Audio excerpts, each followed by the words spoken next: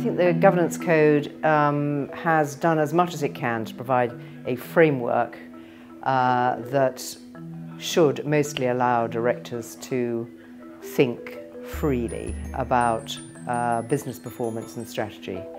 I think there's a danger that if if it's too prescriptive, then directors just do what they're told to do as opposed to really adding value from their own experiences. So I don't think it'll help performance, I'm afraid, no. The reform in the Corporate Governance Code will impact business, especially where it's talking about companies focusing on their purpose, their culture, and how they're trying to articulate value for all their stakeholders.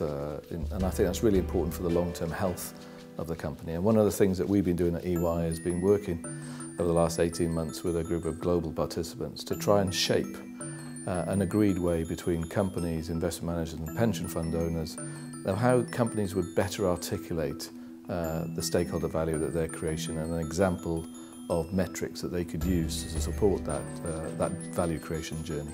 I think the Corporate Governance Code fundamentally is structured very well.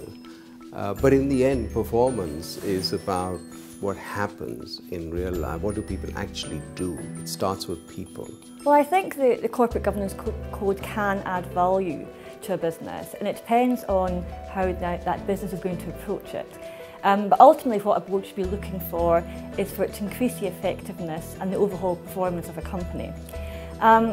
You really need to look at the spirit of the code, the outcomes that the code is looking to achieve, and from that perspective to then reflect on how you can then adapt the code into your business to enhance your performance.